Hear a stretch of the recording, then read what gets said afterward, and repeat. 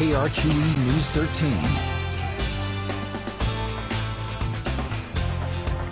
Good afternoon. Crews are finally getting a better look at the area scorched by two massive wildfires northwest of Vegas that joined to become one.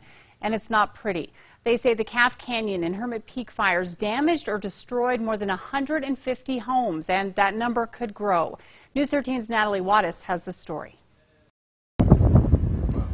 Along Highway 518, firefighters fought to slow the blaze, dropping water from the sky and working on the ground to contain the Hermits Peak and Calf Canyon fires after they combined, to keep them from jumping the highway this week. As of this morning, we're right around 65,000 acres and 33% contained. Now, law enforcement and government agencies are out in the field assessing the damage in a rugged area that stretches over San Miguel and Mora counties.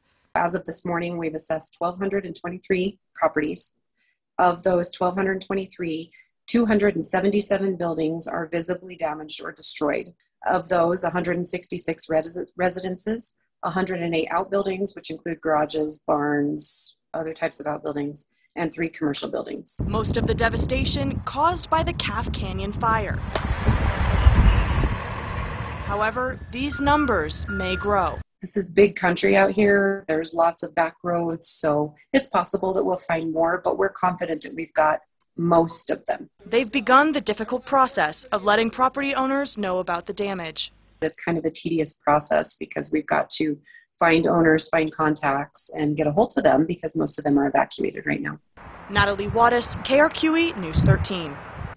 Officials say at this point they do not believe anyone was hurt or killed in the fires.